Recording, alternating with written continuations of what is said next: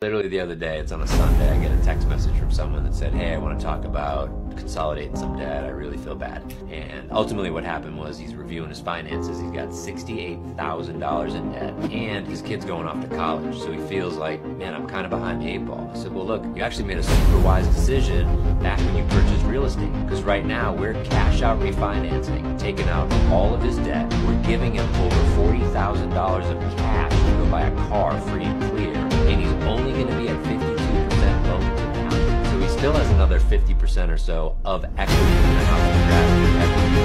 Or if he sold it, he still has all that money to the supervisor. And now he's shuffling around his debt so he can wipe it all out. It's like he gave himself a raise.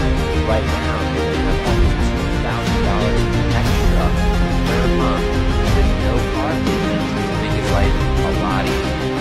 So there's a way to reshuffle your debt to make you feel more financially free and free up some capital to put more ease back into your life.